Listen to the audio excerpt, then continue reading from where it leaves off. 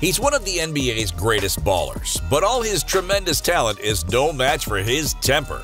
These are 5 times that Russell Westbrook lost his cool. 1.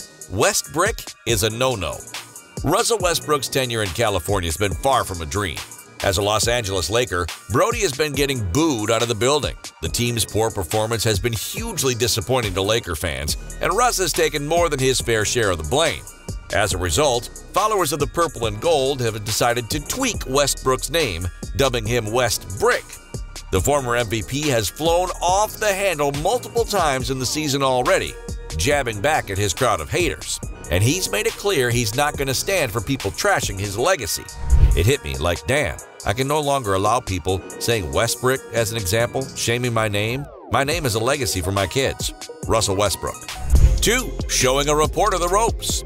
Westbrook's time in LA hasn't just seen him lose it with the home crowd. Reporters have also felt Russ's rage. A journalist asked Brodie if the disastrous season had been all that Russ had imagined. Westbrook did not appreciate the question. What did I envision? Is the season over? Is the season over? No. Thank you. What did you envision? Since you spoke for me, I want to know what you envision. Russell Westbrook. Russ has been especially touchy since joining up with LeBron in LA. Former NBA star Gilbert Arenas offered his insight into why Westbrook has been taking his struggles in LA so personally. He's LA. He loves the city, so when they boo him, it's actually personal for him. Gilbert Arenas. Russ's time as a Laker may not be going to plan, but Brodie was losing his cool long before he touched down in Cali. 3. Trading jabs with Jazz fans. While playing for the Washington Wizards in 2019, Russell Westbrook made headlines thanks to an ugly confrontation with 2 fans of the Utah Jazz. The fans had allegedly used racist language towards Westbrook, understandably drawing anger from the former MVP. Brodie stood his ground and then some. He fired back with some threats. It resulted in the NBA fining Russ $25,000 for directing profanity and threatening language to a fan.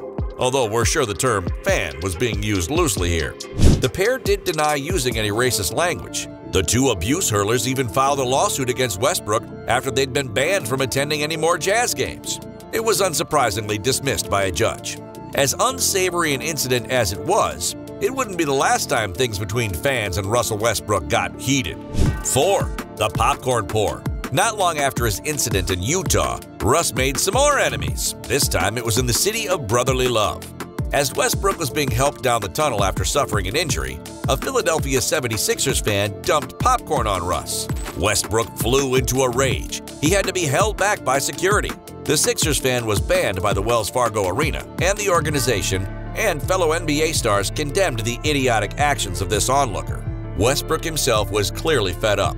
I'm all for the fans having fun and enjoying the game, but there's certain things that cross the line. Russell Westbrook. This guy saw the line, and he took his bucket of popcorn and just walked right past it. 5. Triple-double ejection. When Westbrook grabbed his first triple-double as a Laker, he also contributed 10 turnovers to really stuff that stat sheet. The LA outfit had blown a 26-point lead, and with just a few seconds left in the game and just one chance for the Lakers to avoid taking the loss, the Oklahoma City Thunder's Darius Bazley stole the ball. Bazley raced up the floor and slammed it home. Game over. Russ did not appreciate the dunk.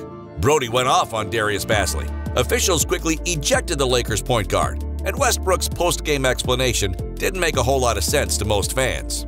When shit like that happens, I don't let it slide. There's certain things you just don't do in sports. Russell Westbrook. Was Westbrook being a sore loser? Well, I think we can agree that Bazley did nothing wrong. But Russ lost his cool regardless. Whether he's a victim or a villain, Westbrook could certainly make things easier on himself by letting his game do all the talking from now on.